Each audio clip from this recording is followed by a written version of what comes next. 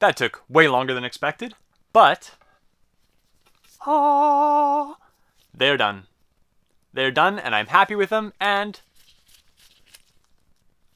they have a fully threaded tip, which is something that I knew would be a bear to do, but they're perfect. They're very, very, very, very good. As perfect as I can make them right now. These are the best pens I've made to date. I mean, that's always going to be the answer because I'm always getting better. But I'm happy with them.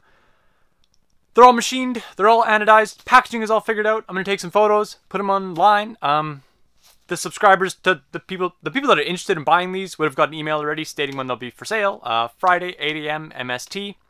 If you're watching this and they're still available, great. I unfortunately don't think so. I think they'll go pretty quick. But yeah, I'm very, very happy with them. So in this video, we're going to take one apart, or more or so put it together, show you how the little intricate workings work, and we'll take it from there.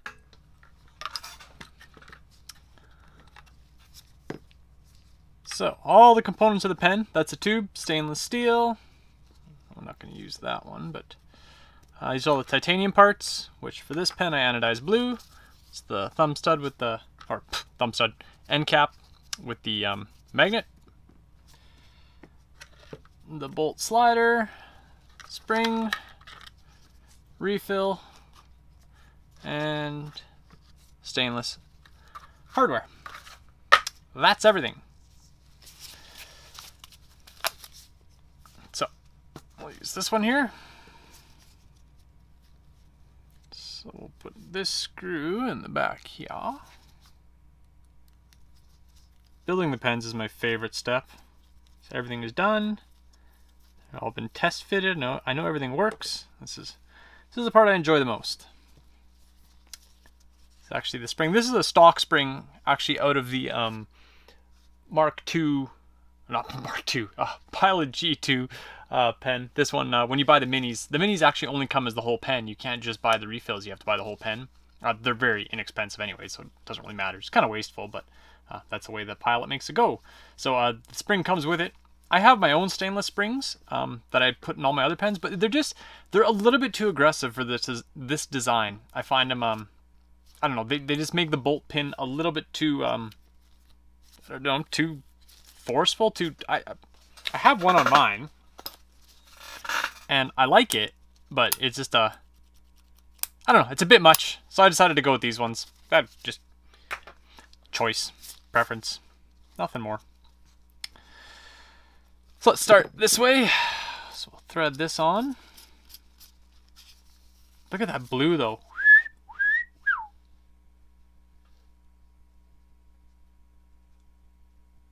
Man, it looks good.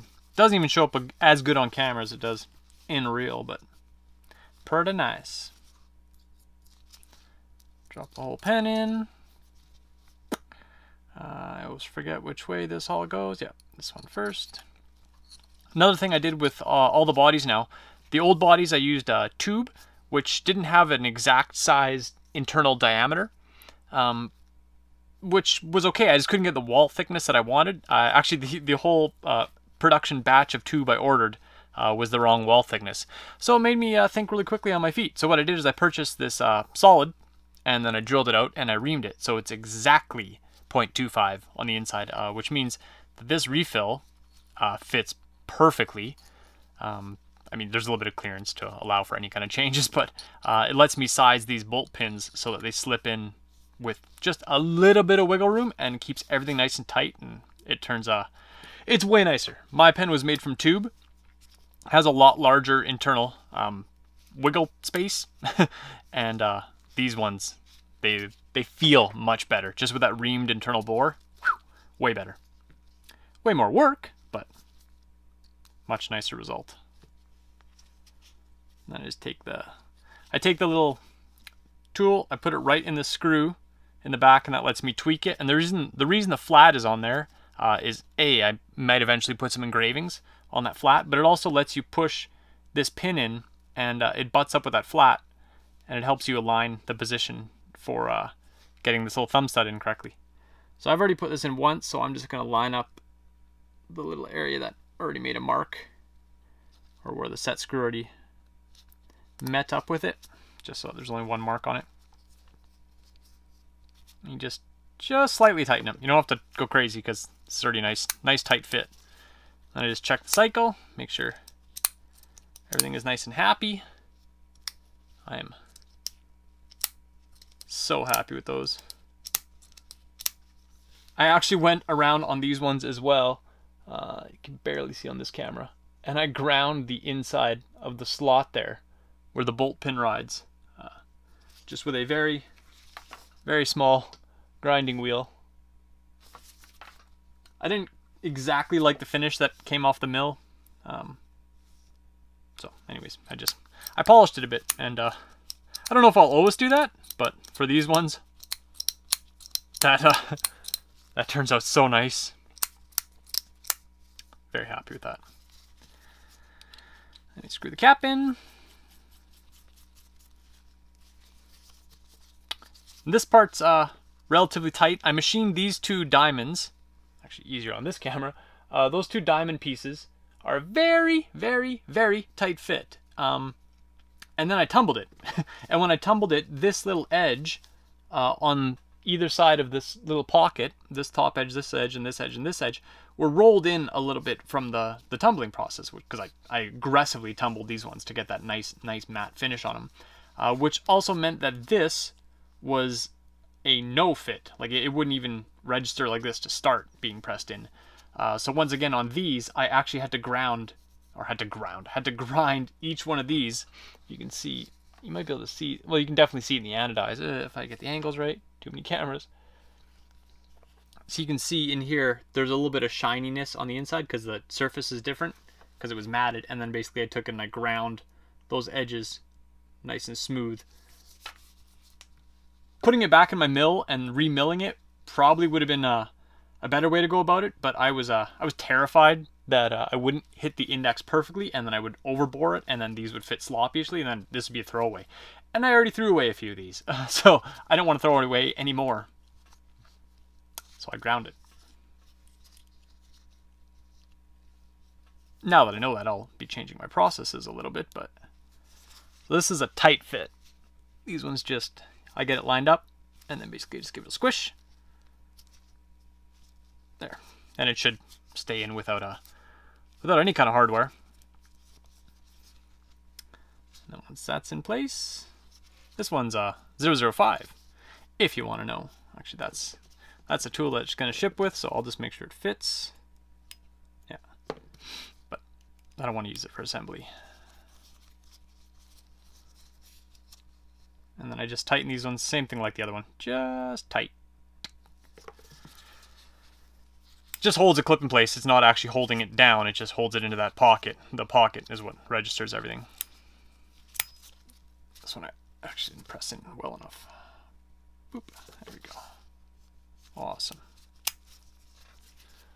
Awesome, awesome.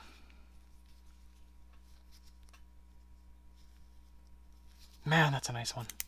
This blue turned out crazy.